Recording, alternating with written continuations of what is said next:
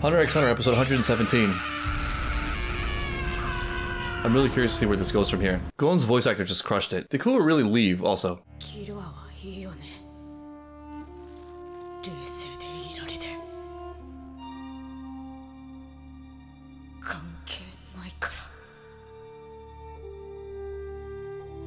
It's sad. Neither of them is more hurt or more concerned or cares less. They're just thinking about very different things. Oh, it's Malerion. I feel bad, I once doubted this guy. It turned out to be alright. There's so much to this interaction, this dynamic is really complicated. One thing that comes to mind is that there's something in here for each of them that I think connects to what we've already seen from Poof. There's sort of a value question here. It's difficult to tease out in them and in real life because real love has a way of getting mixed in with all sorts of other things like expectations, creating self-definition in any given relationship where the other person being a certain way or giving you a certain thing is fundamental to your stability, your sense of self, your self-esteem. Gon obviously really loves Kite, and there's part of that that's deep and pure and beautiful. There's another part of it where Kite represents so much more than what Kite is. Kite is like a surrogate for Jing, who's this mythical, borderline godlike figure in Gon's mind, against which he measures himself. And he's such a high standard that him coming up against any challenge where he's not in control, where he's dominated, where things are taken away from him against his will, is such a fundamental and deep threat to everything he wants to believe about himself. It feels almost like it's just one step removed from feelings of abandonment that Gon's never really shown, but you imagine are there somewhere. Killua also really loves Gon and is awestruck by who he is. There's also a big part of it where Killua has defined himself in terms of Gon. Killua's identity and emotional well-being are a function of Gon, which is really sweet but also a little bit unfair and not stable. Maybe part of the reason why they're clashing so heavily here is because in this particular moment and situation, they're each suddenly threatening the other person's identity in that way, or inner motivations and desires. I can imagine Gon being really hurt by the fact that Killua wouldn't just back him up, take my side, don't you realize how important this is to me, which Killua's always done up to this point. And then Killua looking at Gon wondering if he even fits in his life, if there's any emotional space there for him. And this is definitely a reach, but there's also something Gunji-like about this. In that way, neither of them is really fully moving their own pieces. There's an element of freedom that they haven't yet attained, which is reasonable. Like, you forget, because of the protagonist, that they're just little kids. Insult X in X Payback.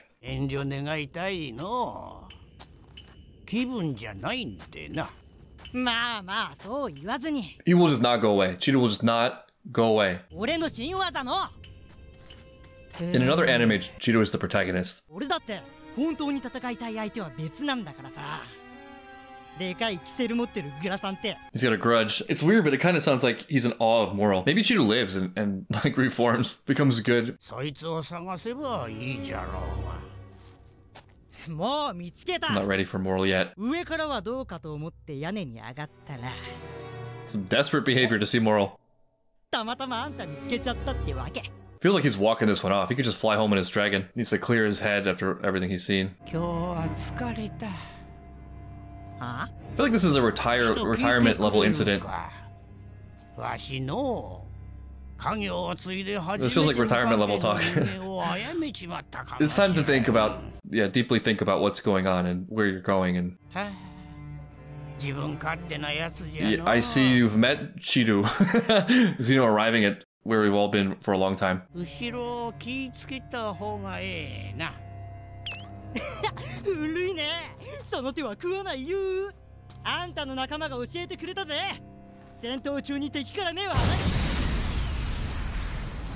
Maybe he won't make it out of here and reform. Okay. Maybe he's alive.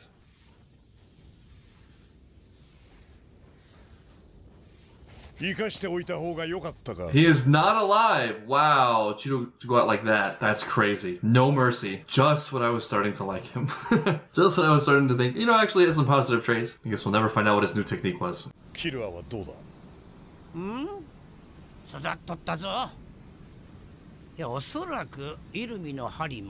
Oh, you knew about this, huh? You were complicit in his mind control.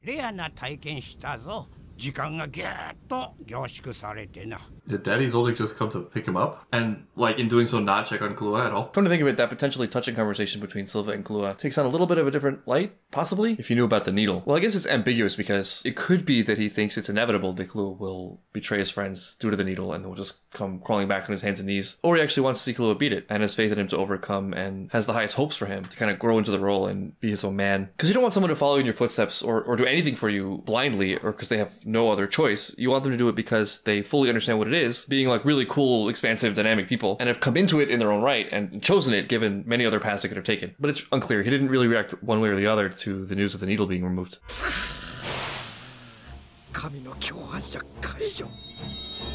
Such a cool power with such an annoying cost.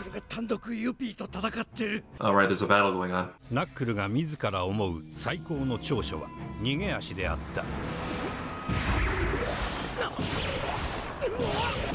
Mid-air no less. 仲間を逃がすため、 Oh yes, Knuckle 警官を backstory. 殴り倒し、パトカー4台、警官数十人を相手に脚力のみで一昼夜走り回り、結局逃げおおせたのが小学校卒業の日。That's so cool.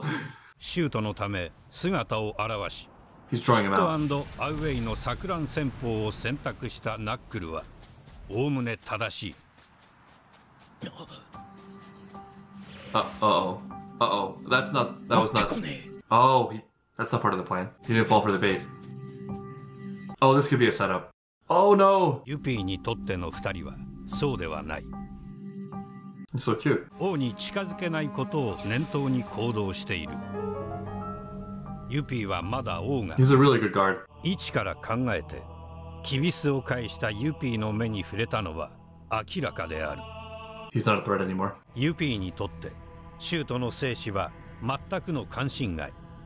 それは全身全霊をかけて戦っている2人にかつてない屈辱を与えた。 Yeah.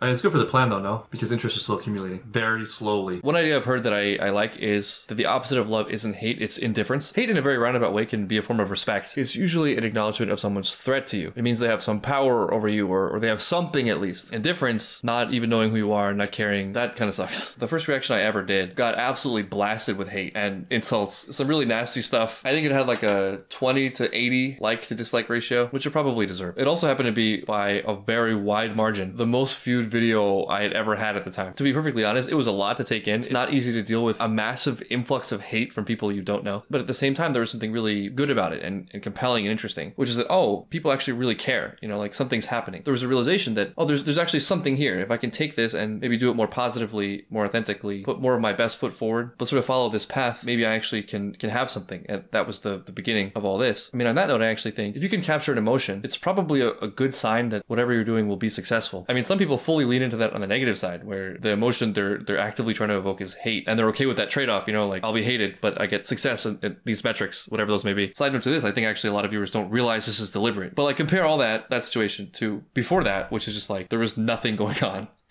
Nothing.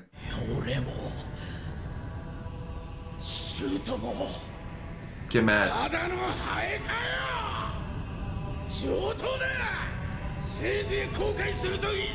I love the energy, but I also feel like he doesn't need to. Though I will be happy if he just smashes Yuppie.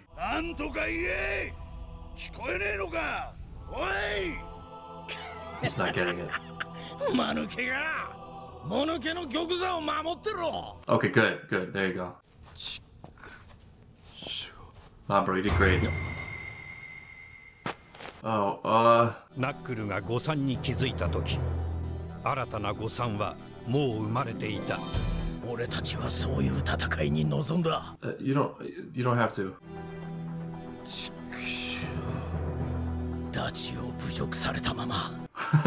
I mean, それで仮に任務を果たして、シュートと握手を交わす。やったなと。肩を叩き、お互いを称える。ダチを。I mean, yes, right? No, I don't know. Yes, you live and you enjoy your life and you feel happy. The mission was a success and you played an important role. Shu played an important role. This is sort of going like in a way, no? And there's a part of it I really do like, which is the outcome is sort of less important than your takeaway from what happens. For example, who you showed up as. I know from experience that you can fail something and come away feeling really clean and good about yourself because you liked what you saw. You maybe impressed yourself. And conversely, you can succeed in something and come away feeling way worse because you either did something that you felt horrible about doing you have to live with. Or you can't really conceptualize the incident in any way where you were really an important actor. Maybe it was just circumstance that led to the result, or someone swooped in and did it for you. There was no real push for your character. But I think a crucial thing in this consideration is don't die. Being alive is sort of paramount, no? I mean, maybe not. I think there are cases where it might not be paramount. If you have a really high ideal and what you've come to is that your life is not the most important thing to strive for, then I think that would be really satisfying. But this situation, it doesn't really feel like that's the case so clearly. It feels a little bit more like Knuckles' ego has been bruised. I mean, yeah, defeating Yuppie would be great. It would be really helpful to the overall mission and plan. But right now he's on a wild goose chase. Shoot's not doing well. Definitely seen better days. What's the clear objective to going back here? Though even saying all that, it's hard for me not to respect it. This is what I want to do. This is how I want to be. It's like a growing thing with Knuckle. It's not smart, but it's still satisfying. Then again, I mean, I guess to Shoot's point, they came in here knowing the risks. They came in here prepared to sacrifice their own lives. You just don't want it to be wasteful. Bottom line, Knuckle is someone I really would love having in my corner.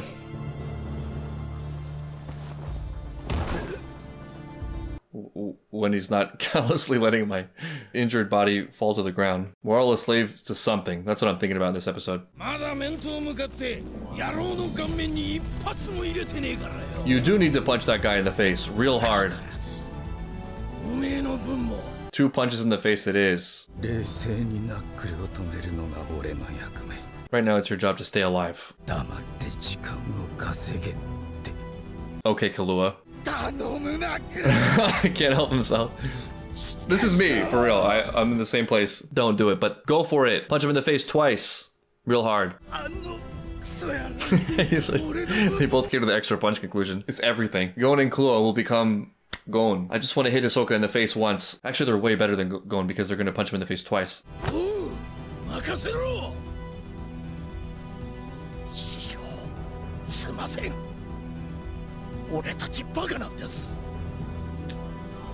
Lovable fools. Our pride as men.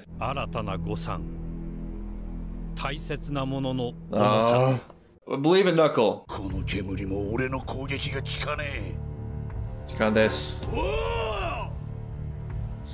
Slowest seconds. We've all experienced time compression today. He's metamorphosizing. It's really glorious. I think you're overthinking this.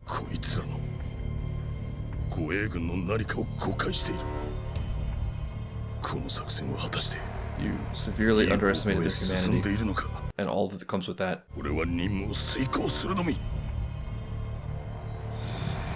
Really curious. Oh, he's still conscious and doing this. At least he practices what he preaches. At no point is moral back down. Huh. It'd be really interesting if this comes back around to bite him. Someone's gonna let you be in the loop. Finally! At this rate, it'll only take about 1,000 episodes for that interest to be significant. This poor guy just doing his job. Yo! Oh no. You just gave him an outlet for his rage about managerial inefficiencies. I want to believe the instability will help. I don't think it'll help. Does that mean Peter also has a final form? Well, he's really good at evading. Well, so much for that!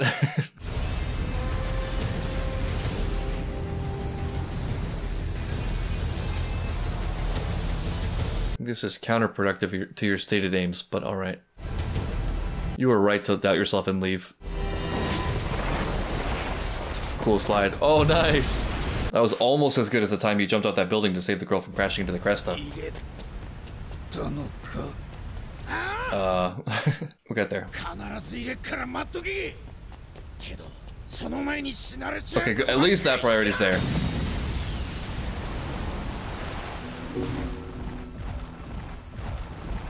What am I...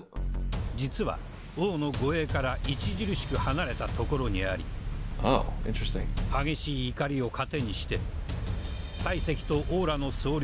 Is this him resigning? Accept my resignation. I've been there. I've stress quit before. 大きな快感が伴い、その直後、急速な体積の減少と強い喪失感に襲われた。Oh, that post-rage regret. ユピーの現状をほぼ正確に把握していた。Is he vulnerable now? リスクをかいくぐって得られるリターンは果てしなく出て Oh yeah, now we're thinking financially. その瞬間のやつのためは俺が一撃入れるのにちょうどよく。It's very boss battle. ナックルが瞬時に描いた作戦は防賀したユピーの状況を踏まえて。 Oh, this narrator is so good at just dashing all of my hopes for everything Knuckles doing. Imagine someone narrating your life this way. What Alex decided to do was almost good, except for his fatal personality flaw. 快感の余韻と虚脱感の狭間でユピーは自我の折ともいえるこの利己的な能力をいかに王のために役立てられるか、それのみに没頭しようと努めていた。 He's a good guard. He did not resign after all. 感情に流されることなく、 It's more interesting than I thought. このイカれる能力をいかにうまくコントロールするかが王への貢献。 Also looks really cool there. I have to think more about this, but one thing that comes to mind is that if you really think about it, and this is super weird, your most negative emotions almost definitely contain an element of pleasure, or else you would not continue to have them. Anger, for example, is extremely intoxicating. It's so easy to get lost in it. And the after effects like that are something like withdrawal. When the adrenaline subsides, you get this sense of guilt and loss. Sadness also has a little bit of a sweet tinge, right? There's the weird melodrama of it. There's also something a little bit intoxicating about the whole poor me thing. I think it's more clear if you look at emotions that are very persistent over long periods of time. It seems to mean that there's something you're getting from it, some reward there that offsets the difficulty or pain of it, or else you almost wouldn't have it, right? Or it wouldn't persist that long. There's got to be something that's like keeping it going. And of course, emotion can be a really powerful force as like a deliberate wind at the back of your sails, as opposed to being completely beholden to whatever emotions naturally arise. 作戦開始からおよそ3分。 I'm just sulking in wait. それぞれの思惑が交錯していた。 It is beginning to come together, that is true, in very bizarre and unexpected ways. I said this as an aside, but Kenny's line from Attack on Titan, we're all slaves to something, does seem to be relevant, though that's probably because it's relevant to everything. But yeah, I started this episode talking about Gon and Killua, what they're sort of following, and relating it to Gunji. It's true for basically all of them here, and at the heart of it is a lot of what they need for their own self-identity and image. It's funny that Yuppie actually has some depth to him. I thought he was just the Hulk one, you know, the strong-bodied one who breaks through walls and like opens curtains. But then here he is in a matter of like a minute or 3 seconds of Hunter x Hunter time, coming to a very emotionally masterful place where his emotions exist, but there's another layer, higher awareness of what's going on, and therefore a final say in the reaction to them. Which, funnily enough, is another way he's overpowering Knuckle. Because Knuckle not really able to do that. I got to see the whole thing. I can't quite put my finger on it, but I feel like there's a big statement being made about choice and personal agency, how much one is moving their own pieces.